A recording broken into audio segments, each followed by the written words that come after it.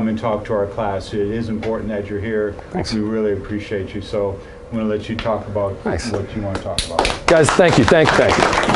I'm going to have a seat if that's okay with you guys. Well, a lot of you guys know me. I'm a social studies teacher here at Merkerson. And I felt pretty cool and honored that one of you guys picked me to kind of describe one of these character traits that you guys have been learning about in JPA. So I know you guys have been learning a lot about integrity and honor, but something I wanted to talk about was enthusiasm. And enthusiasm is a very, very powerful and important trait that you guys should try to harness.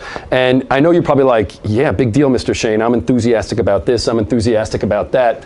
But passion is very, very important. And I know that you guys that have me as students see that I'm very passionate about a lot of things.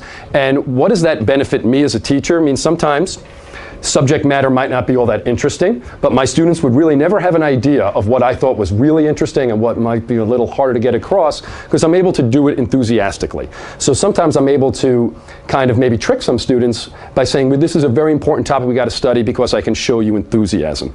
Today is Pearl Harbor Day, and so December 7th, 1941 was a crazy day in American history. And you never really saw more enthusiasm than you did like of these guys that after we get attacked by the Empire of Japan, people like the man you just saw are running to line up enthusiastically as Americans to go kind of fight a fight that was necessary. So today, guys, was a big enthusiasm day when it comes to social studies of Americans trying to get a fight together.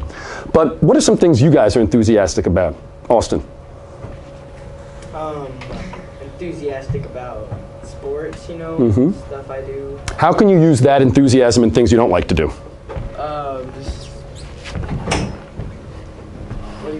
Stuff I don't like to do. Enthusiasm, Austin, will help you cope with some things that you might not like to do. Kyle, what does coping mean? Coping means like comparing. Good thought. Jacob? To cope. Right now, I am coping with a paper towel. What's coping, man? I thought it was like using it to your advantage.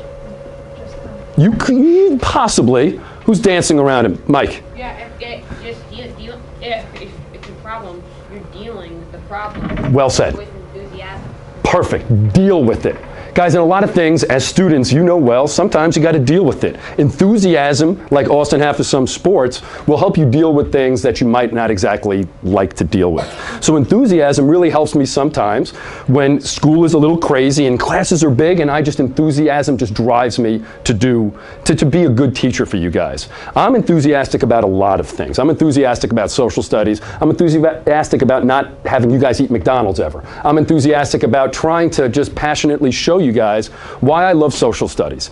And I think enthusiasm is important, and I don't think anybody's talked to you about that yet. Is that correct? No. Okay. Correct, yes. Enthusiasm, guys, football coaches can throw enthusiasm at you guys, but it's hard for you to demonstrate that. And I just want you to think about some things you might not like doing.